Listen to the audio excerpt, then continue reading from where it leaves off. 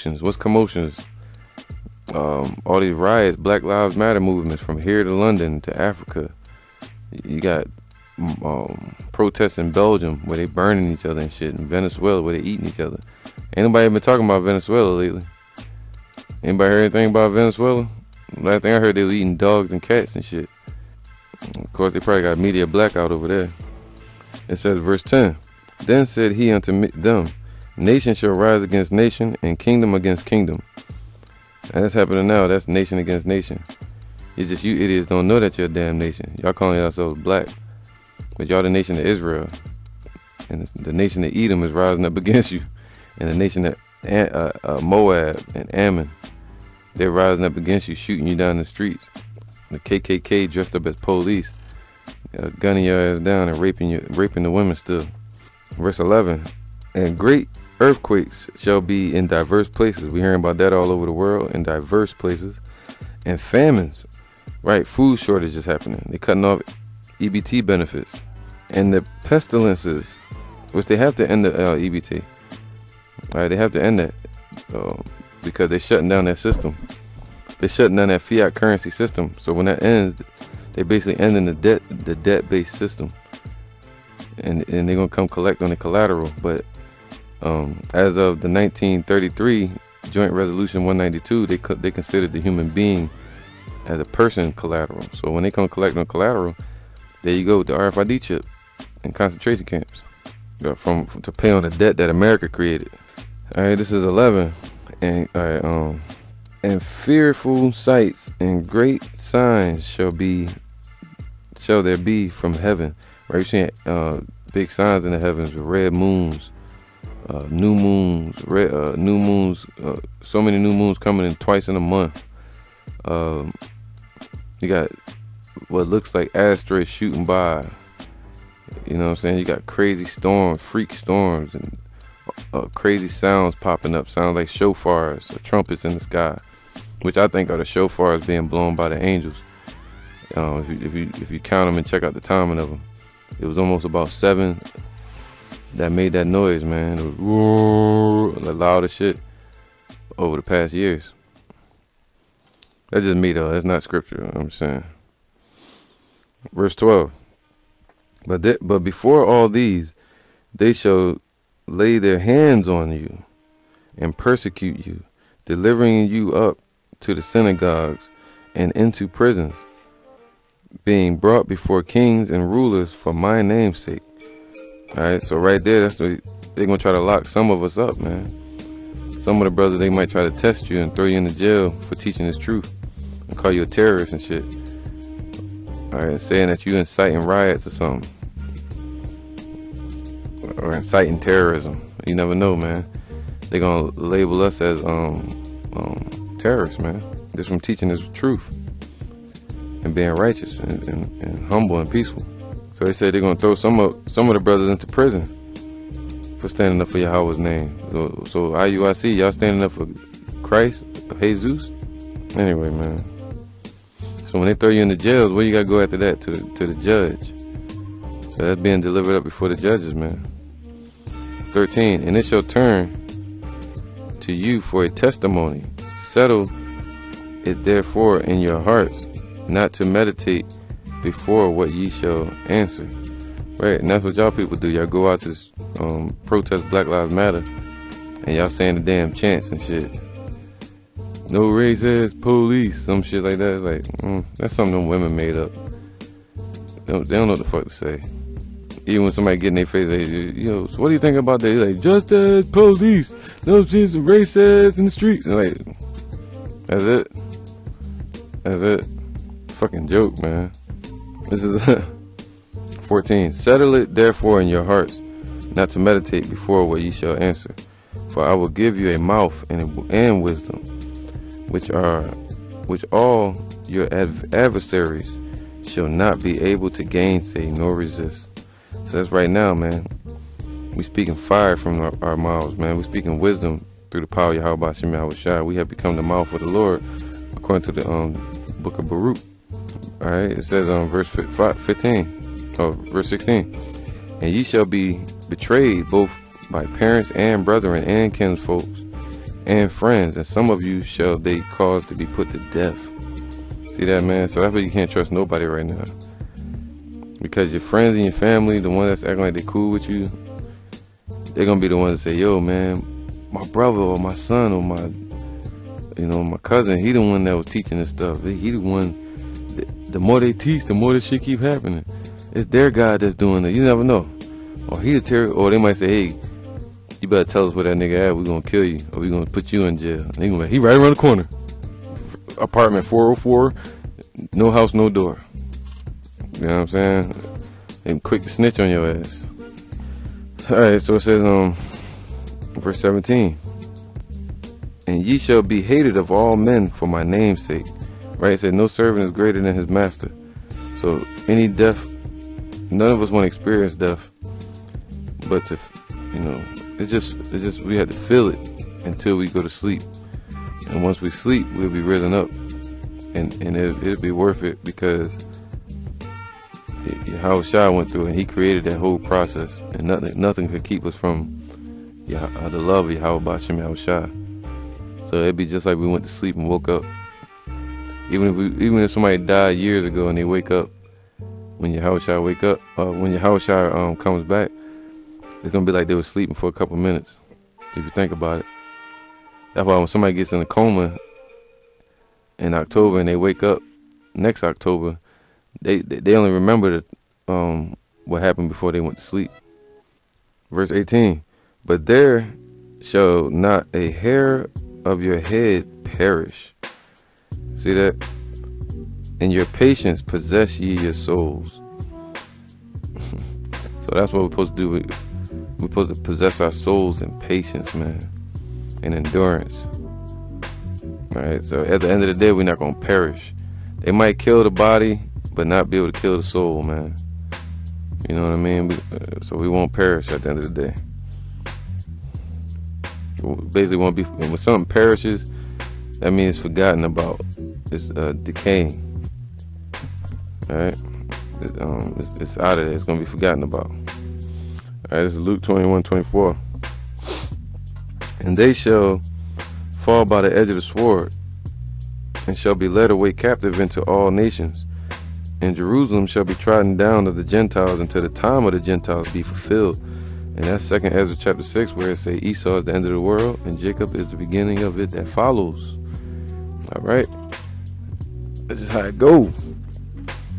So that's the time of the Gentiles that's being fulfilled, man. The time of the heathens is being fulfilled right now. Your time is up. It's our time. This is it. Verse 25. And there shall be signs in the sun, and in the moon, and in the stars, and upon the earth distress of nations, with perplexity, the sea and the waves roaring, men's heart failing them for fear, and for looking after those things which are coming on the earth. For the powers of heaven shall be shaken. Right? When the missiles hitting, and them hurricanes is coming, the chaos, and them chariots is swooping all down over the damn place, and the Lord's presence itself is going to tremble the earth. When the missiles hit, it's going to rock the earth. It's going to basically taking a cup and shaking that motherfucker. Cause that's what's going to happen when the water on the earth is just shaking up. It's going to be all over the place. Tsunamis everywhere. Shit everywhere. Blood and fucking piss. Everybody passing out, dying and shit. It's death. I'm being sarcastic, but it's true. Verse 27. And then shall they see the Son of Man coming in a cloud with power and great glory. So we got a long way to go, man. We at the end, but it's the beginning of the end. We're going to see a lot of death. You know, we got to prepare ourselves. If we're not going to die through the Spirit, Yahweh B'Shem Yahushua, our eyes are going to see a lot of destruction, a lot of close encounters, man. A lot of barely making it moments type of thing, man, where the Most High can pull you out of it and show you, strengthen your faith. You know, keep showing you his existence. But we about to see some shit here, man. Psalms 91 said, only with our eyes shall thou see the destruction of the wicked. And what's destruction? Like dead bodies, blowing up, torn apart, sick. Verse 27. And then shall they see the Son of Man coming in a cloud with power and great glory, man. With power, yo. In the clouds of that chariot. so-called UFOs. And when these things begin to come to pass, then look up and lift up your eyes of your heads, for your redemption draweth nigh. Alright, our redemption draweth nigh. All we gotta do is look up to the heavens, and them chariots gonna be there. That's our salvation. When they now shoot forth, 29. And he spake to them a parable, behold the fig tree and all the trees. When they now shoot forth, ye see and know of your own selves that summer is now nigh at hand. Right, y'all can see and pay attention and see the seasons changing. Y'all see it, y'all be like, oh, it's about to be spring, it's about to be summertime, it's autumn, whatever. But y'all don't see this shit. Like when we go out there teaching y'all and we like, yo, listen, don't y'all see the shit happening? Obama got it. Well, don't teach my children none of that stuff. Like, what the fuck? Okay then. So likewise, ye, when ye see these things come to pass, know ye that the kingdom of Yahweh is nigh at hand. So that shows that y'all carnal. Y'all can see the carnal things, but not the spiritual things. Y'all can judge the carnal things, but y'all can't judge the spiritual things. Alright. 32. Verily I say unto you, this generation shall not pass till all be fulfilled. Heaven and so that means once everything start happening, that lets you know we're in that time. It ain't gonna happen like next lifetime. It's gonna happen now. This is it. Verily I say unto you, this generation shall not pass till all have been fulfilled. 33. Heaven and earth shall pass away, but my word shall not pass away. Alright, so this heaven and this earth that we're living in now is gonna pass away, meaning the rulership, the age that's on here, the age that's ruling right now is going to pass away. But out of all the kingdoms that fell, the only thing that's here from the beginning of time is the word. Everything fell and dissipated, but and to prove that point, when the Lord shows up, he's going to destroy all kingdoms. He's going to destroy Rome. He said, no stone shall go unturned. There's still stones there. So it's done. It's going to be like Sodom and Gomorrah. So it's going to pass away. But his word's still going to be here. It's going to dwell in us, most high willing. Alright, verse 34. And take heed to yourselves, lest at any time your hearts be overcharged with surfeiting and drunkenness and cares of this life, and so that day come upon you unawares, meaning spiritually drunk, physically drunk, and partying, and just bullshitting around, man, and walking in the fucking Black Lives Matter movement. We go out there to condemn them and possibly fish for the elect, because we found out that there's some brothers walking in that shit that have no idea what's going on. So we go out there to fish for the elect, see a people. That's what we're looking for. You know, when somebody go fishing, they look for the nice bit of water. When we go fishing, we look for a nice bit of people. If they ain't out there, we still teach to the wind, and the Lord send one damn brother by something or not. You know, could you be sharpening you up teaching? You're gonna catch you unawares, man. And you be in your security. You be secure in yourself, walking around here with your woman, not trying to avoid brothers like me, probably talking shit about me, or trying to avoid brothers like me. But you got your head up your woman ass, and in the world. All right, I'm trying to avoid brothers like me, because I'm gonna tell you come out and teach, or get right, do this work. But you're going to have to answer for that. You're going to be unaware in that day. And if you run into me, I'm acting like I don't know you. And that's just it. 35. For as a snare shall it come on all them that dwell on the face of the earth, the whole earth. Watch ye therefore and pray always, that ye may be accounted worthy to escape all these things that shall come to pass, and to stand before the Son of Man. Man, yo, you know what I'm saying? It's like nothing happens by chance. Like he's controlling every little bit of this process down to the minute fragment. So he has the power to protect you and keep you from judgment, to be exempt from judgment. That's sealed, to escape it, man, to escape all this hell that's about to come into the earth. That's the race that should be ran. This is Matthew 10:34. It says, but who's turn 10 and 33. But whosoever shall deny me before men, him will I also deny before my Father which is in heaven.